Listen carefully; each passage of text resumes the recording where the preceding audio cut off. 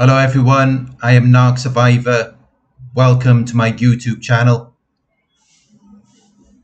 Please hit the thumbs up button down below to show your support. Hit subscribe and click all notifications to be notified when I upload a new video.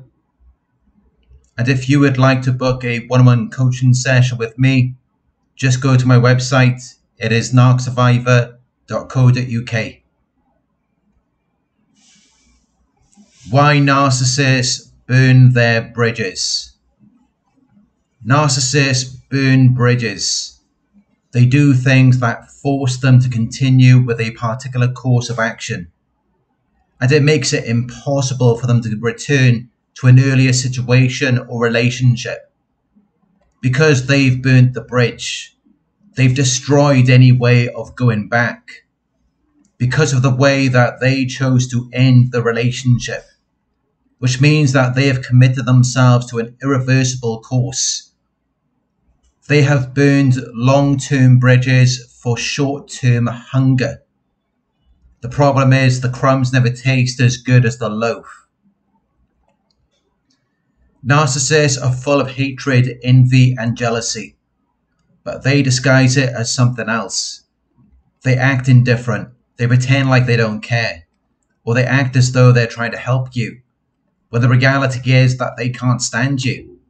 They're experiencing resentment and discontentment because they desire to have the qualities, possessions, and other desirable attributes that belong to you.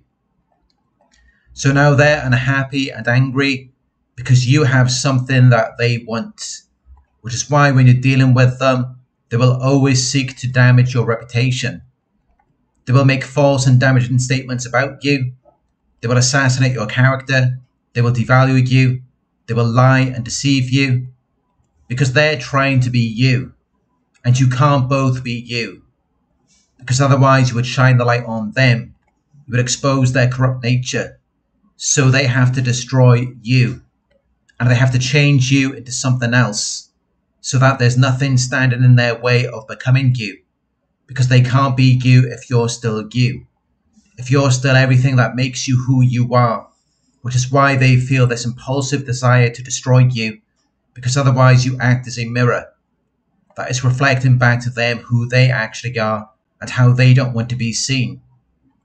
Because they don't want to be seen as the immoral and corrupt person that they actually are, which is why they want to take on your identity. Because they want to be seen as something pleasant, good-natured and pure. Which is why when you set forth on your purpose to build yourself, instead of letting that situation define you and destroy you, it begins to unravel their nature and who they actually are. Because time reveals all. Sooner or later, things will be known and revealed. But many of you are still comparing your situation with what you can't see from the narcissist. Well, that's never going to validate what you went through. Because all they're ever going to do is make it seem like you were the problem, as though you were the one who didn't care enough or love them enough, but you know the work that you put in. You know that you did everything you possibly could to make things right. And yet when you separated, they pointed the finger at you. They openly accused you and blamed you for everything. But then following the separation, you end up doing better. You end up succeeding without them. While the person who is blaming you for their shortcomings is the one who ends up being stuck in a rut. They end up doing the same thing, and they end up becoming even worse. Which is why at some point you have to come to a conclusion of who was the problem in that situation. Because otherwise, how could you do better without them? And how could they end up going down? Which is how you should know that they were the problem, even while they were blaming and accusing you. Because as soon as you got away from them, you began to experience the positive outcome and the rewards of your hard work and efforts. And they were forced to witness that, which means that the crumbs never taste as good as the loaf. Because now they're in this new situation. And they're looking at you and wishing that they had what you have after they devalued you and smeared your name. And they made all of these false and damaging statements about you, which is how you should know that they're already aware that what they said about you wasn't true. Because otherwise, why would they want anything from you? Why would they want anything to do with something that you have created? If you're really as bad as they said you were, and now they see the fruits of your labor, and it's something they can't challenge or dispute, because it's inventive, productive, and creative. It's plentiful and abundant, and it's the result of your hard work. So they can't even defend themselves. They can't even mention anything about it. But they will return to the scene of the crime, and they will be forced to witness that what they thought they had destroyed is now even better. It's even stronger. It's even more effective. Because that's all that it does. And that is why the crumbs never taste as good as the loaf. But they will act like they're moving on, and they will go off into another situation as though they're actually doing good. But then they will keep coming back to you. Because unlike them, they know that you're actually progressing for real. They know that you're building and creating. And once it's built, then it's time to take a part in it and share it and consume it. But because they've burnt the bridge, they know they're no longer regarded with favor by you. So they know they don't belong there. In this place and condition of great happiness, where everything is exactly how you would like it to be, and it's ideal and free from worry. After you've separated from them and you've worked hard to build the life that you wanted, they know they don't deserve any involvement in that. They know they don't deserve your love or affection. So all they can do is recognize the importance and quality of it. Because other than that, it's too late. You've already had it and enjoyed it, and now there's nothing but crumbs left. They don't get the whole loaf. They don't get the best parts of you. And instead, all they get is the leftovers, what is remaining after the rest has been consumed. The narcissist burned the bridge with you because they weren't thinking about all the things they did to you. In their minds, they're the best thing since sliced bread, so they expect you to see it as a privilege just to be around them. And when they burn the bridge, they're expected to harm you and cause problems for you. They're not thinking that you're going to go off and do better without them. But that's often what happens when they do burn the bridge. The victim ends up doing better, because the narcissist was holding them back and preventing them from being who they are meant to be. Which is why if you look back at how your life was when you were with them, you will see that things have gotten a lot better for you, while their life has entered a downward spiral. So while they once looked down on you, as though they were greater than you, they now see that your life is comfortable and pleasant without them. So now they want to come back, because they see that you've put yourself in a better position. They see that you've improved yourself after all of the damage they caused to you. So now they want a slice of the pie. They want to benefit from it. They want a piece of the action. But that doesn't mean they're desiring to work with you on a joint venture for mutual benefits. The foundational basis of narcissism is envy, which is why they're typically drawn to confident, hardworking, and successful people. They're desiring to have your qualities and possessions. They lust after what you have. They want to be you, which is why they always want to get your attention, because it provides them with a sense of being on your level. And it's why you will typically see them mimicking your qualities and characteristics and liking what you like. They might start buying clothes at the same store as you. They might mimic your quirks and mannerisms. And they might even steal your money or possessions, because they quite literally just want a piece of you.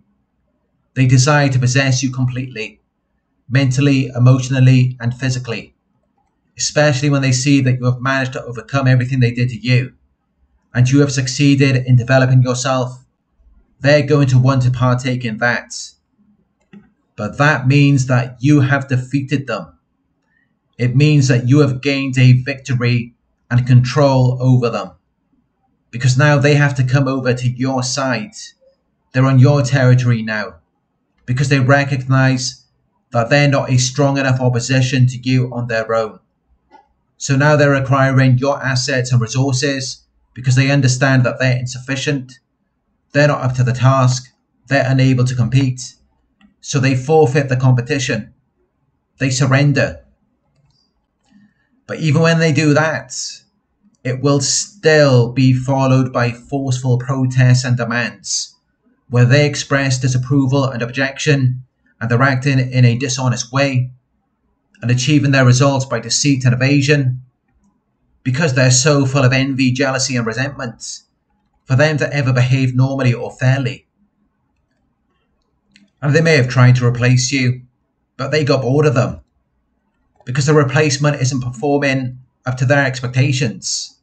It doesn't excite them. So now they want to come back and give you recognition, while they're still accusing and blaming you, when you just need to stay on your purpose.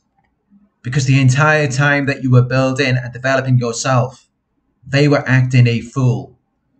They were behaving in a silly and foolish way, while you were putting yourself in a position to be better and stronger.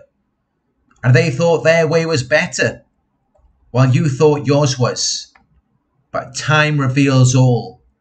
Time is a great teacher, and events will unfold to reveal who was right all along, because they made so many mistakes, and they put themselves in so many bad situations, while your only mistake was being around them. You were just around the wrong people who were going in the wrong direction, and they were trying to bring you down with them. But what they were doing is pathetic, and all you could really do is feel sorry for them. Which is why now they want to come over to your side. They want to partake in the pleasant and successful result of your actions and hard work.